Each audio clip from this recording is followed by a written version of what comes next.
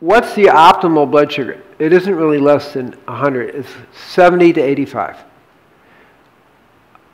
Below 85, there's a system, again, AMPK, SIRT1, kind of anti-aging genes, basically acts at PPAR. These are just names, so I'm just making a point that this is all a worked out mechanism, okay? And what that does is says burn fat. And that's just the opposite of what you get with diabetes, which is store fat. And that reverses it, because below 85, you stop putting out insulin, because that's the right blood sugar. So optimum blood sugar is 70 to 85. And I'll show you a little bit of statistics in a little bit that you'll understand that really 86 and above, you're going to have 38% more stomach cancer. You're going to have approximately 50% more heart attacks and 25% more heart failure and stroke. Okay, and it gets worse the higher you go.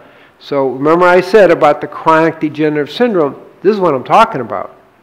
So even if you have, quote, normal blood sugar like 100 or 99, you're still moving in the direction. So at 100 to 105, you're going to have increased incidences of like heart disease and diabetes, like 200, blood sugar of 88, you're going to have a 287% increase in diabetes.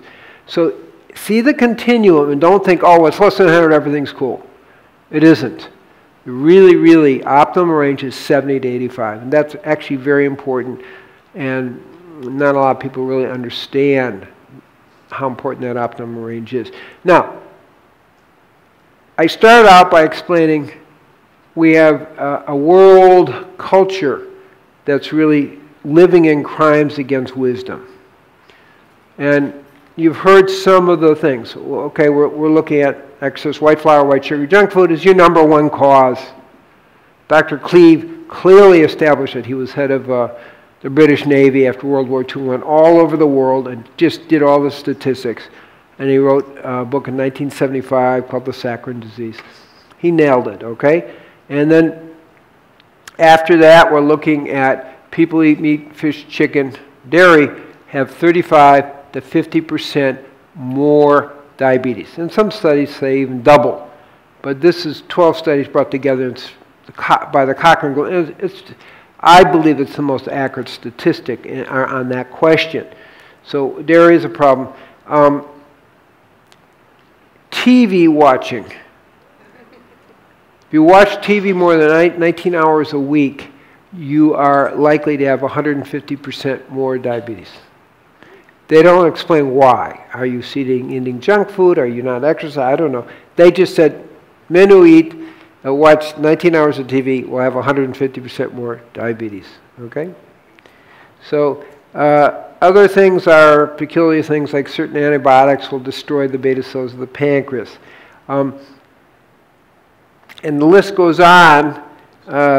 Stress, lack of exercise, low fiber diet. These are all things that are going to contribute. Caffeine can do it.